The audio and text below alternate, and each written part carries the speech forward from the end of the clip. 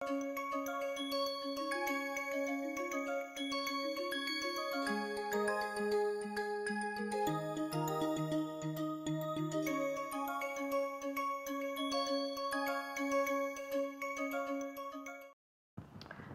have seen hydrogen transport via pipelines, liquid organic hydrogen carriers or using ammonia, and that was meant for large volumes and long distance transmission of hydrogen. Now let us look at some of the other methods of hydrogen transport, like transportation via road as compressed hydrogen in tube trailers, or transportation via road in super insulated vessels. Now if the demand of hydrogen is low and the production plant it lies in close proximity of the to the distribution terminal or the gas terminal, in that case transport of hydrogen via tube trailer could be more economical. Now this production could be either central production plant, from there hydrogen could be taken via transmission pipelines to the distribution terminal, or it could be a semi-central production plant where the production plant is co-located with the gas terminal. So therein the hydrogen will be compressed from the production pressure or the transmission pipeline pressure to the pressure required for tube trailer or the pressure at which the tube trailers will be filled, and that is compressed, loading bays are there, and then there is an interface with the tube trailers. However, there will be storage so as to address the demand variabilities. So now these tube trailers, these loading bays, they have pressure vessels which are loaded onto the tube trailers, and then these tube trailers deliver hydrogen to the hydrogen refueling station. Now when we consider tube trailer delivery, by tube trailer we mean that there are several pressure vessels that are meant or they are designed for certain pressure rating. They store hydrogen, they are packaged together into a container, and that container is mounted on a trailer to transport the gaseous hydrogen from the gas distribution terminal to hydrogen refueling station as compressed gaseous hydrogen. Now in this tube trailer delivery there are several important parameters that needs to be considered, like these pressure vessels, what is the material of these vessels, what are the dimensions of these vessels, what is the pressure rating of these vessels, how these pressure vessels are packaged together. Now there are different ISO standards which determine or which limit the weight of the trailer, tube trailer, what will be the dimensions of the vessels that are to be mounted onto the container. Now when these containers, these pressure vessels are mounted onto the container, they can be packed in a certain way. For example, if we see, they can be packed in such a way that they lie one above the other and so on, or there could be wherein they are packed together in such a way. So depending upon how they are packed together, the total weight of the trailer, the hydrogen payload that they can carry, that may differ. But there is a restriction to the total weight of the tube trailer. So the packaging is going to affect the payload, and that becomes more important when there is a space constraint compared to the weight constraint. So they have to be effectively packaged together in such a way that volume is effectively utilized. Now this packaging, the cost effectiveness of the tube trailer configuration will depend upon parameters like what is the capital cost. This capital cost includes both the pressure vessels, their manufacturing, and the mounting cost. At the same time, how much hydrogen payload they are able to deliver. So, that optimization is essential in terms of cost per unit the payload or the capital cost per kg of the payload being delivered. Now, this cost is going to be determined by several factors like what is the material of which these pressure vessels are made up of, what is the properties of these materials like what is the tensile strength, how much is the factor of safety that we are considering, what is the operational pressure, what is the diameter of these vessels and how they are packed together.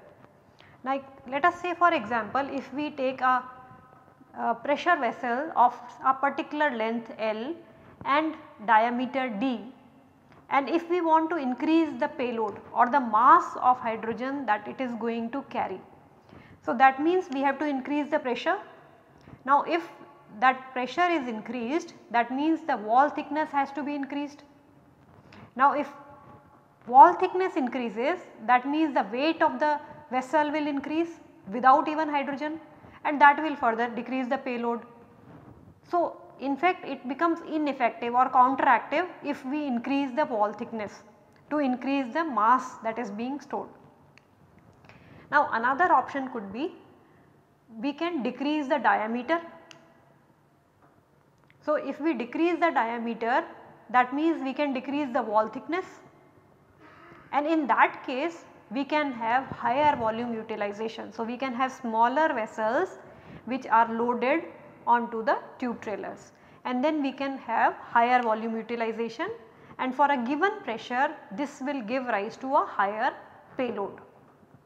But again the challenge would be, now when we have smaller vessels, the number of vessels will increase because the diameter has decreased, wall thickness decreased, then in that case the number of vessels will increase, and because of that there will be more instrumentation requirement. These instrumentation will come along with like the requirement for pipings, then there will be number of walls that will be required will increase. So, all that cost will increase. Now, it has been demonstrated that if we optimize the configuration and payload in such a manner so as to decrease the cost, then a proper optimization can result in decrease of cost by 16%. Now, other than the parameters that mentioned, an important parameter when we consider economics of tube trailer delivery is the service life. So, the service life of the tube trailer, and that will depend upon which type of pressure vessel we are using. Now, there could be different type like these could be made up of steel. Now, if they are made up of steel, then depending upon the material properties, we know the steel have a different tensile strength, it has different properties, and then there will be standards limiting the allowed weight.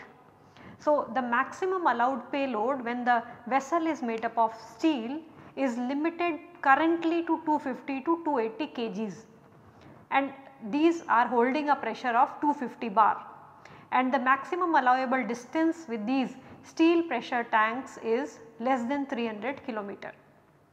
However, there have been lot of simulation studies that has been carried out like by the K. Reddy et al., and they have seen that how to increase the payload by say changing the pressure, by how to change the payload by changing the outer diameter. So, if we change the outer diameter, then the payload could increase like from 40 to 36, it can store say 690 kgs of hydrogen, or 24 inch it can store 790 kg of hydrogen, but we can see that there is a link between the cost as well. So, as the payload increases, the cost of the trailer and pressure vessel also increases. So, the thickness of the vessel, it is proportional to both the diameter and the factor of safety and pressure definitely. So, this factor of safety, it also plays an important role, and this thickness of the vessel, it is inversely proportional to the strength of the material. So, the thickness of vessel is directly proportional to diameter, factor of safety and inversely to the strength of the material. This factor of safety for steel vessels, this is in the range of 3 to 3.5, usually 3.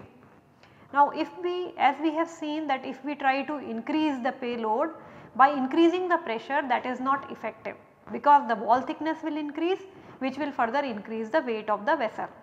So the other option could be to have composite pressure vessel, and this we have already seen that different types of compressed hydrogen tanks, like the type 1 to type 4 tanks. Composite tanks we have seen type 3 and type 4 tanks. Now when it is carbon fiber composites which are used, we know that they have higher strength, they have low density, and thus because of the higher strength the required factor of safety is comparatively lower than in the steel tanks. So for the composite pressure vessel, the factor of safety to be considered is 2.35. Since they are lighter, they may require, their strength is more, so they may require thinner wall for a particular pressure, and as such the payload that they can deliver is higher. So like at 500 bar, the payload is 1100 kg. Now there has been studies being carried out to see the cost. If we change the pressure, so for different say dimensions, a 30-inch 9 vessel container, then the cost would be like different. This is the peach one, this is lower compared to 12-inch 66 vessels at different pressure. So a typical pressure of 500 bar, we can achieve a payload of 1100 kg of hydrogen being delivered in such composite pressure vessels. Now this is a typical picture of how these look like, their trailer, typical tube trailer look like. This is the source from which this has been shown. Now the difference is the factor of safety between the steel vessel and the composite vessel. For steel generally it is 3 factor of safety, for composite it is 2.5 which is being taken. And then there are limitation onto the empty trailer and truck weight. So there has been studies which has been carried out, and then it has shown that the empty trailer and truck weight is like around 13,600 kg, with the pressure vessels it is 22,700 kg. Even the walls which are used, that also has a like considered to be weight of say 22 kgs for each of the vessels. Usually the shape is considered to be hemispherical, and the cost associated with the material, the steel and composite vessels, it is roughly about, for steel it is 595 rupees per kg, for composite vessel it is 4240 rupees per kg respectively. Now among the materials cost, if we see the breakup of these vessels, it is material cost and the manufacturing cost. So if we consider the steel vessels, then the cost is 80% of that of the material, that is the steel, and 20% goes to the manufacturing cost. If it is composite material which is used for making these tube pressure vessels, then 40% is for composite and 60% is for manufacturing cost, that has been reported. The cost of the empty trailer, it is roughly around 15.05 lakh, however there may be variations to it as well. But the challenges that lies in transporting hydrogen via tube trailer is, if we want to increase the payload, because the density of hydrogen is low, we have to increase the pressure, and if we increase the pressure, we have seen that there is not much effective improvement in the payload because of the higher weight of the vessels that will increase. At the same time, when it is a higher pressure, we need to have testing being done. We have to see what is the effect of cycling, repeated cycling on the vessels, and that frequent testing will become essential. Now this improvement in the payload could be achieved if we store cold gas, that is if it is cold and compressed, then we can achieve higher energy density at a lower pressure. At the same time, since there will be requirement of storage to meet the variabilities in the demand, so that also adds up to the cost. With the tube trailer based hydrogen transport, there are several features we need to understand yet. So there needs to be studies to be carried out to understand what will be the minimum storage pressure. So when the tube trailer is emptied, there will be still certain pressure about 50 bar that will be left out. So, what should be the minimum pressure at which it has to be returned back so that the entire economics becomes more viable? How much will be the time required to fill the empty tube trailer? What will be the requirements for operation at the distribution terminal? How much will be the compressor output and how does it get affected by the different parameters? What would be the required supply pressure? When we do filling of these tube trailers, during loading, how fast we can fill without substantial increase in the temperature, because during the loading there will be a dependence between the loading time and the increase in the temperature. What is the effect of these tube trailer pressure on the terminal as well as the hydrogen refueling station, and what are the function, how does these vary with the delivery cost? All these needs to be well understood. Now, compressors which are used at the gas stations, at the distribution terminal, it is required that they should have high throughput, they should be reliable, their availability and their low cost is required. Now, the next method of hydrogen transport is in the form of liquid hydrogen using tanker trucks via road.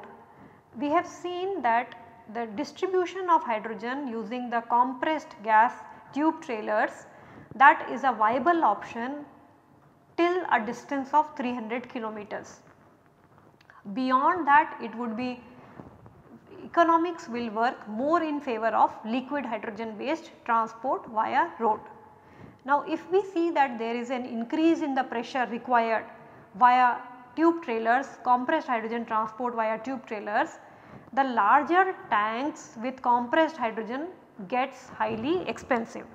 So, actually if we see the cost versus distance of transport curve, then in that case it is observed that there comes a break even point wherein the compressed hydrogen at a beyond a certain distance becomes more expensive than the liquid hydrogen transport. So, if we find that there is a reliable demand which will continue, and if the liquefaction cost can be compensated by saving the cost in terms of hydrogen transport, because liquid hydrogen transport carries a higher energy density or more quantities of hydrogen can be carried when liquefied. So, if that liquefaction cost can be offsetted by the savings in terms of the hydrogen transportation cost, in that case liquid hydrogen tankers or carrying liquid hydrogen through trucks would be more economical and viable, and this can be done using highly insulated cryogenic tanker trucks. So, these trucks can carry 4000 kgs of liquid hydrogen over 4000 kilometers. Now, this is roughly about 5 to 6 times that of the composite tube trailers, pressure vessels, and 15 to 20 times that of the steel tube trailers that we have studied. But above this distance of 4000 kilometers, they may not be economically viable.